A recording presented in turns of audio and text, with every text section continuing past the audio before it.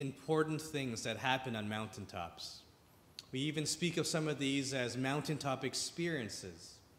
Remember back in the Old Testament on Mount Sinai, God spoke to Moses through the burning bush. He later manifested his presence in the fire and the storm as God gave Israel his law through Moses. We're also reminded that on Mount Carmel, God answered Elijah's prayer to send down fire from heaven to consume the sacrifice, to consume the entire altar, which was drenched and with water, thus defeating all the prophets of Baal.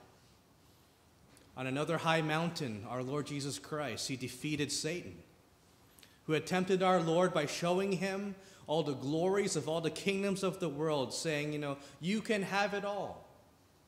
The easy way, without the cross, just bow down and worship me, Satan said. And Jesus, quoting scripture, saying, you must worship the Lord your God only, and him only shall you serve. And today we come to another mountain top, the Mount of Transfiguration, where these three disciples, Peter, James, and John, they have a mountaintop experience. They get to be eyewitnesses of the glory of the Lord Jesus Christ. And it's through beholding the glory of the Lord that we and they are forever changed. So here's our outline for us this morning. We have the Transfiguration, Peter's foolish suggestion, the cloud of glory, and the treatment of Elijah. And our goal is that you would see the glory of Christ in his gospel and in his word, so that you may live faithfully and obedient to him with faithful anticipation of what you'll be one day in glory. So let's look at the Transfiguration there in verse 1. So after 6 days, Jesus took with him Peter, James, and John, his brother, and led them up to a high mountain by themselves. Now remember, Jesus is up north in the northern Israel near Caesarea Philippi, kind of the northernmost part of the land. And after 6 days, which is actually the same amount of time that Moses was up with God in Mount Sinai would be when he saw the glory of the Lord. So there's this kind of parallelism between Jesus and Moses here. But we're also reminded that this transfiguration takes place within a week of the passage from the previous message, last passage, chapter 16. Last week, you remember where Peter rebuked Jesus, saying, Lord, may it never be. And then Jesus has to rebuke Peter, saying, get behind me, Satan. You are not setting your things on the minds of God, but on the mind of man, tempting Jesus to get glory without suffering. And he reminded us that the way of the cross is that you must deny yourself, take up the cross, and follow Jesus. You cannot be saved and have life, eternal life, any other way. He also reminded us that our soul is worth more than everything in the entire world, and that you will have glory one day in heaven for your faithfulness to follow and obey Christ. And that very last part there, Jesus reminded them, some of you here, talking to his disciples, will not see death until you see the Son of Man coming in his kingdom. And immediately we have in our text, here, the Mount of Transfiguration. Now, the mount where this takes place is actually unknown. There's kind of three main suggestions. There's Mount Tabor, which is about 20 kilometers from the Sea of Galilee, but it was not really a high mountain, only about 1,900 feet in elevation, kind of like a hill. But there's also a Roman garrison or a fortress on top, so most people think this is not exactly where it is. It's too far away from where Jesus was in order to get there in 6 days, so not a private place either. There's also Mount Hermon, which was where they were just at, and just north of Caesarea Philippi, a really high mountain, 9,300 some square feet in elevation. That's where Jesus is, but it's also kind of bordering Israelite and Gentile territory. And this is kind of problematic for people because as Jesus descends down, Mark's gospel tells us, Jews met him, the religious leaders met him, and we might be asking, well, where did they come from if this is so far away from Galilee, so far away from Jerusalem? There's a third mountain that it could be. Mount Meron, the highest elevation in Israel itself, 3,900 square feet, just northwest of Galilee, and it kind of seems to fit because it's halfway between Caesarea Philippi and Capernaum, where Jesus is heading towards. So, it could be any one of these mountains. You can take your pick. We don't really know for certain which one it is, but it's more important what happens on the mountain than exactly, the physical location of the mountain. So Peter, James, and John, these three disciples, they are called by Jesus to go up to the mountaintop to pray, according to Luke's gospel. These three are the closest in intimacy with Jesus, the ones who are the vocal leaders amongst the group of disciples. It's also important that there are three because according to Jewish law, in order to have, to verify testimony of a witness, there had to be two or three reliable witnesses to have a court session. And these three men are eyewitnesses of what happened on the Mount of Transfiguration. Now the disciples, they already knew that Jesus was more than just a man. They saw the miracles. They saw his power over creation. They knew that he had power over demons, power to heal all kinds of incurable diseases, power to feed tens of thousands of people, power over nature to walk on water, to command the storm, to command the wind, and they obey him. They saw that Jesus, this man, was doing all these miracles. They've seen that for 2.5 years.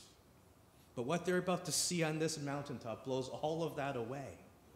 They get to see Jesus Christ, the Son of God, in all his unveiled glory. Look with me in verse 2. And he was transfigured before them. His face shone like the sun, and his clothes became white as light.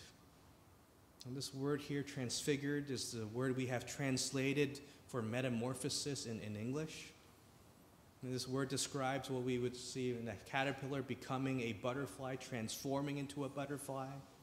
It's not just a surface change, but it's a radical internal change that affects the whole being. Paul even uses this word, metamorphosis, to describe how a Christian is spiritually transformed when we're saved. Romans 12:2. Do not be conformed to the patterns of this world, but be transformed, that word metamorphosized, by the renewal of your mind, that by testing you may discern what is the will of God, what is good, acceptable, and perfect. He also says in 2 Corinthians 3:18, and we, with all unveiled faces, beholding the glory of the Lord, are being transformed, metamorphosized into the same image from one degree of glory to another. So Jesus here was completely changed. From being Jesus the man, to now Jesus being the glorified Son of God, face shining like the sun, clothes becoming as white as light, as if Jesus himself was being clothed with the splendor and glory and the majesty of heaven itself. He went from one moment looking like a normal man to now looking like the divine Son of God. The flesh, the body that was veiling his glory was for but that a moment, momentarily removed. And Peter, James, and John, they got to see the unveiled glory of Christ. Now you and I will all one day, if we're in Christ, we will be taken up to heaven. We will see the glory of our Lord Jesus Christ, the glory of heaven, the glory of God. But these men, they got to see the glory of Christ while still living, and they continue to live. The Apostle John will get to see the glory of God again one day. As you remember, he is on that island, exiled in Patmos. He receives a heavenly vision of the throne room of God. And we have that recorded down for us in the book of Revelation. And the glory of Christ is so radiant and bright that there will be no more need for any sun or moon or any stars in the heaven. There will be no more darkness, because the glory of the risen Lamb will illuminate all the new heavens and the new earth. That's the picture we have received from Scripture. Now there's another person who was able to experience and see the glory of God too. Remember back in Exodus with Moses, he requested, Lord, just show me your glory. Show me your glory, Moses said. And God said, no man can see my glory and live. But this is what I'm going to do for you. I'm going to put you in the cleft of the rock so that as I walk by, you may see a glimpse, the back of my back of the glory. And through that, even though Moses only saw the back of God, he was so transformed that Moses' face became so radiant and bright that all the people, as they saw him coming down the mountain, they fled with terror. They see this, radiating light of face falling down. So he had to cover his face just for them with a cloth. In that time, Moses, he was reflecting the glory of God like a mirror. But what the disciples saw, they saw the full glory of God himself and the glory of Jesus Christ. And given what they witnessed that day, it's not a surprise that you see them turning the world upside down. That they remained faithful to him to take the gospel to the very ends of the earth, bearing their cross to the very end of their lives for most of them. Peter would write about this moment again many decades later in his epistles. We'll get to that later. But the lesson I want to encourage you with is that the more we behold the glory of Christ, the more we'll be changed into his likeness. The more we'll be motivated for service. Just looking upon Christ, seeing his splendor and wonder, changes how we think, changes how we feel, changes how we live and how we worship, how we view life. Now, you may not ever have a mountaintop experience like what the disciples experienced here, or like what Moses had. Very few people ever have. But you can behold the glory of Christ. Every time you open up your word, every time you open up the Bible, you look for Christ, beholding his glory, meditating upon the gospel, meditating upon the cross. You can behold the glory of Christ in your life. Be changed more and more into his likeness.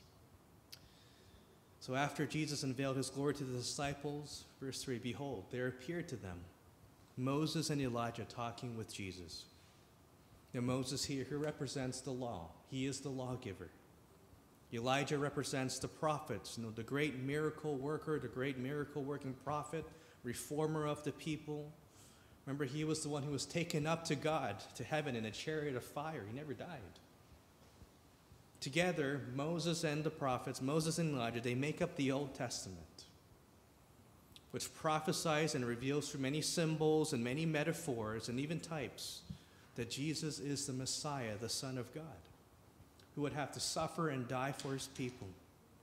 I mean, think about it. The whole sacrificial system, the whole necessity to have a Passover lamb to die in your place, that's a picture of Jesus, obviously. We know that. All these laws about ritual cleansing and purity show us that in order for God to receive us, we must be holy and pure, like he is pure. All these laws given about the Levitical priesthood tell us that we need a holy intercessor to bring us back to God, because we all stray. All the prophets, we see in all these prophecies that there would be a future glorious kingdom of God, where this Messiah would come and reign and sit on David's throne forever and ever and rule in righteousness. He would be born of a virgin and suffer and die at the hands of sinful people, like all this contained in our Old Testament. In essence, having these two figures, Moses and Elijah, coming together, to talk to Jesus, are saying, whatever we said, whatever we spoke, whatever we wrote, whatever we hoped for, whatever we longed for, it is all fully fulfilled in Jesus Christ, who is the glorious Son of God. But as we get to verse 4, you see that Peter can't just sit quietly and just marvel and enjoy the moment. He has to ruin it all. He has to open up his big mouth and say something. Peter said to Jesus, "Lord, is it good that we are here? If we wish, I will make 3 tents here, one for you, one for Moses, and one for Elijah." Now to us, it seems like a very strange question. Why does Peter want to make these 3 tents or these 3 tabernacles for Jesus, Moses, and Elijah? I guess maybe it's around the same time when the Jews would celebrate the festival, the Feast of Tabernacles. This was a 7-day festival that took place around that time in October. They would put up these booths, temporary dwelling place, to celebrate the exodus from slavery to Egypt, and to celebrate them entering to the promised land. Now, we're not really told why did Peter come up with this. What was his motivation? We presume that Peter wants to remember this event. He wants to prolong this transfiguration experience, even setting up here some temporary dwellings, some temporary shrines to commemorate this holy place. Maybe he was even hoping that, oh, you are now here in your glory, Lord. You have come in glory. You don't have to go to the cross. Just stay the way you are and everything will be fine. But if we take a deeper look at what Peter's idea was, it was incredibly foolish, even wrong-headed. There's one big problem with it, is that Peter was treating Moses and Elijah on equal grounds with Jesus himself. Now, Moses and Elijah are the great and righteous godly men in the Old Testament, but they too must bow the knee to worship Jesus Christ as Lord. They too need Jesus Christ to die for their sins. See, there's only one Son of God. There's only one that we worship. Not two, not three. All the glory, all the honor, all the majesty belongs to Jesus Christ alone. By the way, we also don't worship saints, whether it's Old Testament saints or New Testament saints. We don't venerate saints or pray to saints for this reason. And before Peter can finish with this great idea, the voice of God comes. The God the Father speaks through the cloud. Verse 5 saying, behold, a bright cloud overshadowed them, and a voice from the cloud said, this is my beloved Son, in whom I am well pleased. Listen to him. This is the same cloud of glory that appeared to Moses, spoke to Moses. Later on, as you remember, blocked the path of the Egyptians from chasing them at the Red Sea so that the Israelites would all cross and make it to the other side. This is the same cloud of glory that led the people of Israel through the wilderness every day by day, that pillar of cloud. The crowd, that filled the tabernacle, representing the physical manifestation of God. God's presence, the same cloud that filled later Solomon's temple and dwelled there in the holies of holies. The same cloud also spoke at Jesus' baptism, saying, this is my beloved Son, with whom I am well pleased. But this time, the voice of God adds one more command. Listen to him. Listen to him. You can't just help but think, what is God the Father trying to tell Peter, who's being interrupted here? He's telling Peter, you got to be quiet. Shut your mouth. Just stop offering all your foolish ideas. Instead, just stand there and listen to him. Listen to Jesus. Especially when he's telling you what his plan is, that my plan is to send my Son into the world to go to the cross for you. Don't try to present your alternatives. Don't try to alter his plan or tell us that you have a better one. Listen to him. Listen to him when he says that he must suffer and he must die at the hands of the religious leaders. Listen to him when he tells you that you too must take up your cross. If you want to see glory, you want to join me in the glory, you too must take up your cross.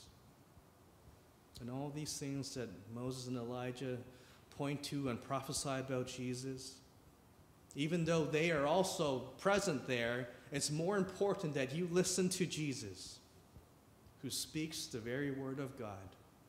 As we know from John 1, he himself is the incarnate word of God. For all of us here, believers need to listen to Jesus. We need to listen to Jesus. Now, of course, there are many, duties and Christian responsibilities we have.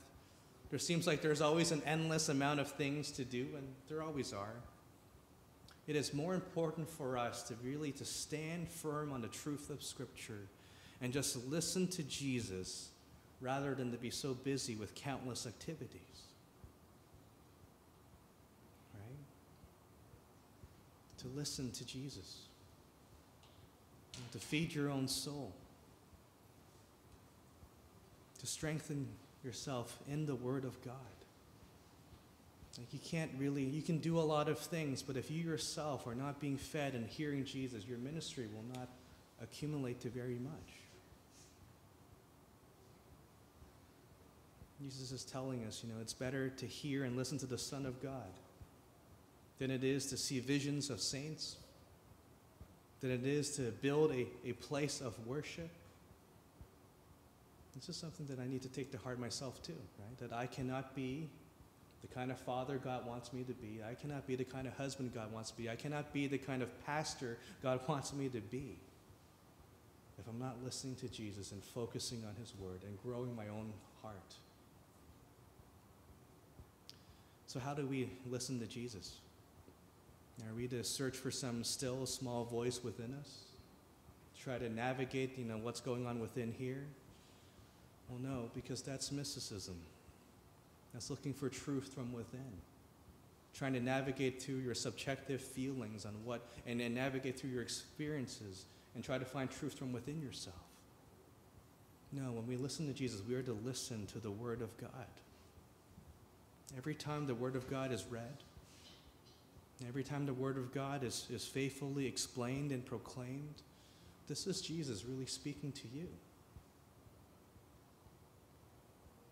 And do you have the ears to hear? Do you have what it takes to listen and hear him and obey him?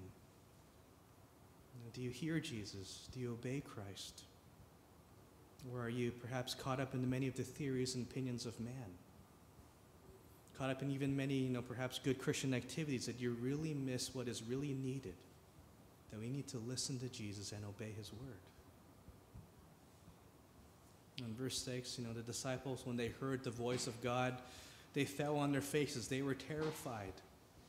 Now, we could say, the same word here is for reverence or worship, but I think context here, ESV has it right. They fell on their face, prostrate on the floor, filled with terror. The very common experience. Anytime you see any, saint, any Old Testament saint, New Testament saint, when they see an angel, they see the glory of God, they're on the face, on the floor, thinking they're dead.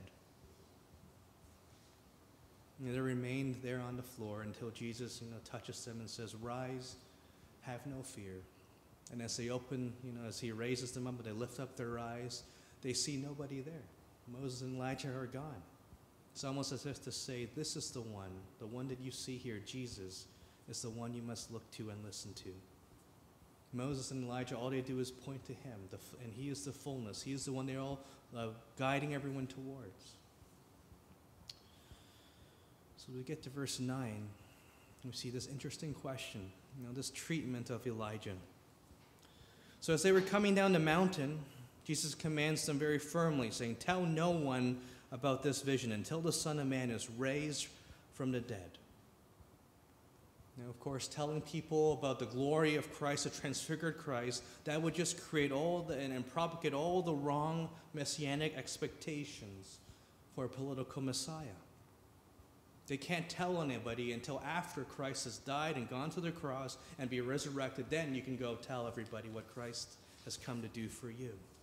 This is the second time that Jesus tells his disciples that I will die and I will be raised again. And it seems like these disciples are like my children. They have selective hearing. They don't really listen to this part where Jesus tells them the Son of Man is going to be raised again from the dead. And you can imagine just how hard this would be for Peter, James, and John to keep this a secret. Especially Peter, who's always, talking with his mouth, blabbering without a filter.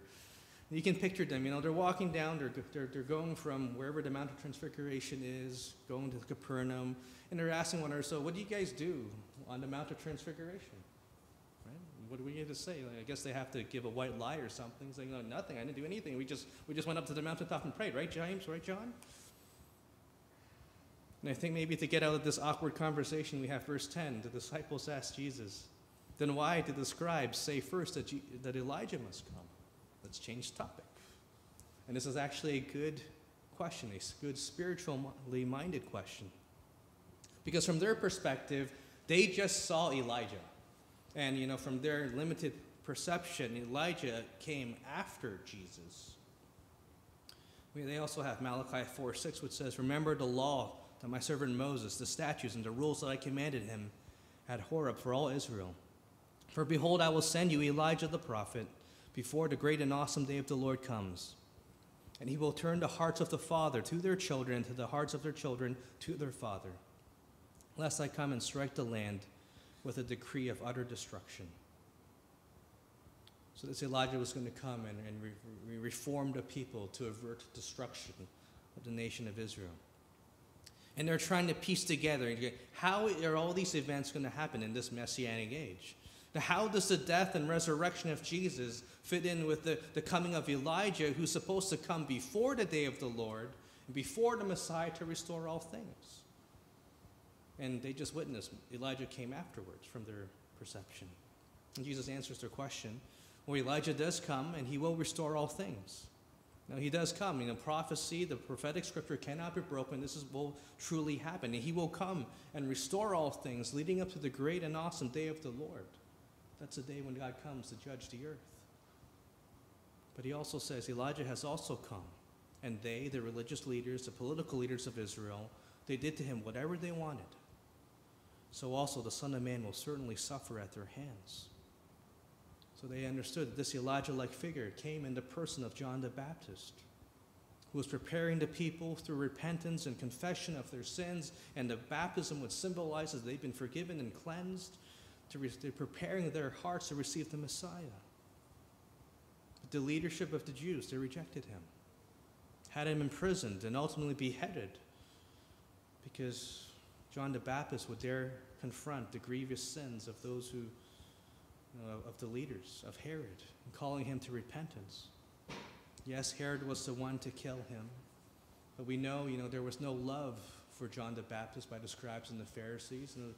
They came to want to get the baptism, but they wouldn't come confessing their sins, and John is just going after them, saying, you hypocrites, you brood of vipers, who told you to run from the judgment to come. He was fiery, just as fiery as Jesus, against the religious leaders. So they had him killed, and then 6 months later, they would do the same to Jesus. In verse 13, we have the disciples. In a very rare statement in the Gospels, the disciples understood what Jesus was saying. That Elijah was not literally going to come back from the dead, but there would be a prophet in the spirit and the power of Elijah. He has come already, and that person was John the Baptist. He has come to turn the people back to God, the greatest man who ever lived before Christ, according to Jesus. No other man besides Jesus was filled with the Holy Spirit upon conception. No one else got to point out and identify and baptize Jesus, the Messiah. But because of the people's rejection, because of the Jewish leaders' rejection, the day of the Lord, the kingdom and the glory and the power won't come to them at that time. They'll need to fast forward to the book of Revelation, where they're going to see another Elijah-like figure and the two witnesses to prepare the way for Jesus' second return as king. So let's kind of summarize and draw some applications here. This transfiguration, this revealing of the glory of Christ was really for these three disciples, Peter, James, and John. It helps to them confirm to them that Jesus indeed is the Christ, the Son of God. He also gives them a preview of the glory that they will one day share in. And this motivates them to give their lives to follow Jesus, to take up their cross daily and follow him all the way to the end. Reminding them, remember, there is no glory without suffering, no glory without the cross. And all who follow Christ must follow the way of the cross. So may the glory of Christ, may it motivate us to do the work of the Lord, knowing that one day we will be glorified just like Jesus was if we follow him through that path of suffering, path of the cross. We too will be in glory. I was thinking about this earlier this week, and I'm getting close to half my life being over. I've lived half my life, if I live to an average age almost. I don't know how it feels if you guys who are further ahead of me, you've lived 3/4 of your life, or maybe you think you're in your last decade or in the last few number of years, but you're closer and closer to glory. I think that's how a Christian thinks. We're closer and closer to glory. The glory of Christ being yours when he receives you into heaven. The glory of Christ, transforming, our weak and sick and old and sinful, dying bodies, and giving us a brand new, immortal, imperishable, sinless body. One that can worship God forever and ever and enjoy all the blessings to being with him forever and ever, never get tired, and never grow weary, and never faint. Something like what Jesus displayed to his disciples. That's what we'll have one day. So as we look at his glory, may that make us yearn for more and more to be like him. May we also see the glory of God in his word. See, some decades later, Peter writes in 2 Peter 1:16, describing this event actually. He says, "For we did not follow cleverly devised myths when we made known to you the power and the coming of our Lord Jesus Christ, but we were eyewitnesses of his majesty. For when he received honor and glory from God the Father, and when the voice borne to him by the majestic glory said, 'This is my beloved Son, in whom I am well pleased,' we ourselves heard this very voice, borne from heaven, for we were with him on that holy mountain." See what he's saying? Like this gospel, this message that we present to you, that Jesus died and was raised from the grave to wipe away all your sins, to save you. That was not just something we came up with. This is not a myth. It's not a legend. But it's coming from this same experience that we had on that mountaintop. Now, all those decades later, he remembers seeing the glory of Christ, hearing the voice of God himself. And they live as a living testimony of this event, saying, what we told you, it's not our own creation. But then Peter goes on to say this in verse 19, "Yet we have the prophetic word, more fully confirmed, more sure, to which you do well to pay attention to, as a lamp shining in a dark place, until the day dawns and the morning star rises in your hearts. Knowing first of all that no prophecy of Scripture comes from someone's own interpretation. For no prophecy was ever produced by the will of man, but men spoke from God as they were carried along by the Holy Spirit." See, the point that he's making here is the word of God that we have here. It's more certain, it's more sure, it's more true than even that mountaintop transfiguration experience, verified by 3 other eyewitnesses. This is why Christians must not look to your own personal experiences or look to within to determine what is true. I've told you, it's Christian mysticism. It's looking for truth from within. And it's very popular. Kind of in our kind of circles here in Toronto and in the word evangelicalism, it kind of goes by the name of spiritual formation in today's context, kind of Dallas Willard stuff. But really what it is that you're looking for truth from within yourself. You're trying to assess your own feelings and your experiences. You're adding all this subjectivity to determine what is right and true. How is God speaking to me within? And you're not looking at the external objective truth, which is in the Word of God. Mysticism is, letting your experience be the determiner of what is true and what is right. At the same time, not being aware that, your experiences or your interpretation of your experiences could be wrong. And how does this come up today? In certain circles, I hear a lot. People always say when they're talking, God told me this, and that's the trump card. If God told you something, then, that defeats any other argument you could bring. Here, I got the word of God for you, and you say, God told me this. Well, there's not really much of an argument we can have. If you don't believe this is the truth, your experience is more true, or you thinking God telling you something is more true, that's a little dangerous. And other times, you hear it more subtly played down, and people saying, I feel like I have real peace about this thing. This subjective feeling is what tells me what is true or reliable. You ever said that? You ever thought about that? It's just because I feel at peace about something that may be true, it might not be true, but this is true, right? So Peter, who had this transfiguration experience, validated by 2 other apostles sharing the same vision, seeing the same thing, he says the word of God is more certain and true than even that experience. So we must pay careful attention to God's word. We must let the word of God judge our thoughts, judge our feelings, judge our experiences, so we can know how true they might be. The Holy Scriptures is the only thing objective, truth spoken by God, as men were carried along by the Holy Spirit. So if God's word doesn't match your experience, the problem is not with God, not with his word, the problem is with me, or how I view my experience, or how I've interpreted my experience. I need to change how I see myself, not change what the word of God says to fit my experience. So, read and immerse yourself in the scriptures.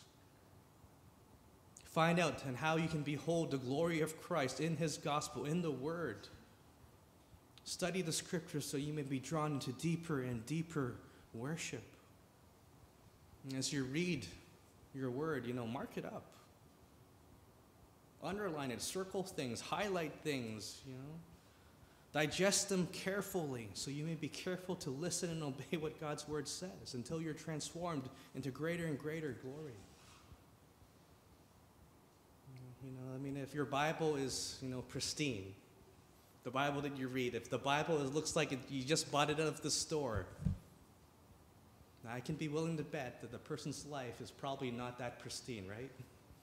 Your life is probably, you're struggling as a Christian, you're probably very weak or carnal or, not very strong and mature in your faith. But if your Bible is like, every page is marked up, it's falling apart because you're in it so much, I can tell you what, that person's life, that person's relationship with God is not falling apart. That person's life and walk with God is strong. And that's what we want for all of you. So if you don't know Christ as your Lord and your Savior, you need to know that you're outside the gates of glory. You will not see the glory of the Lord. You only receive his wrath unless you humble yourself and turn away from your sin. Turn away from loving yourself, from worshiping yourself, from living like you are the Lord of your life. So surrender yourself to Jesus. To trust that he died the death that you deserve on that cross. And he was raised by God the Father to give you eternal life. If you would repent of your sin, if you would believe upon Christ, if you would deny yourself, take up that cross and follow Jesus, you will be saved.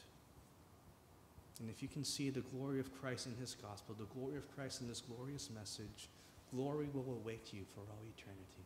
Let's pray. Heavenly Father, we're thankful for your word. We're thankful for your word, which is more certain, more true than even the most majestic mountaintop experiences. Yet, Lord, we're also thankful for giving us these experiences, that we can get a glimpse of what life will be like when we're with you. Pray that, as we see your glory in the cross, we see your glory on Good Friday and in the resurrection, that we would be changed and conformed more and more to the image of Christ. Do this in our lives, we pray. We ask this in Jesus' name. Amen.